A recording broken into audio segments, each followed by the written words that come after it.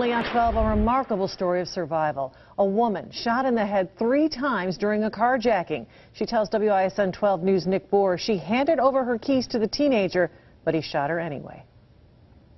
Why do it always happen to the good one? 52-year-old Simone Spencer is a survivor. I'm doing pretty good. I mean, considering everything I went through.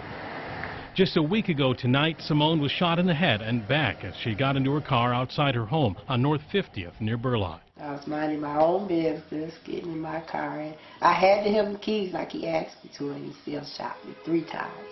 Spencer fell from her car onto the street as her attacker casually slid into the driver's seat and drove off. I thought about the Lord, I thought about my family, and this whole life in jail that I'm too young to be dying now, and I can't, so. Police arrested 17-year-old Grover Ferguson the next day, still driving Spencer's car. According to the criminal complaint, he later told police he decided to rob Spencer, saying, quote, since he had a gun and didn't want to walk anymore, he could get a car. Spencer was shot in the head just above her eye, which she can no longer see out of, and shot twice more in her back as she fell out of her car.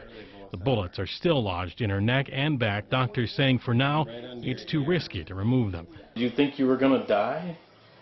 I was pretty, I did have that in my mind. I'm like, but I'm going to keep fighting. I'm not, not going to let him win, so.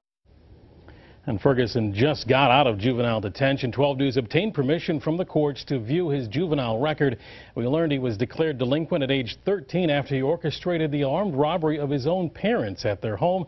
Because he didn't abide by court orders, he spent an extra year in juvenile detention. He was just released 2 months ago. Joyce, he's now facing 4 adult charges related to this attempted robbery of her car and, of course, almost killing her. How courageous that victim is to speak with us and to have gone through that and, to be as articulate as she was with you. Right. She's remarkably well-spoken, and for someone who went through that ordeal, it's just amazing. All right.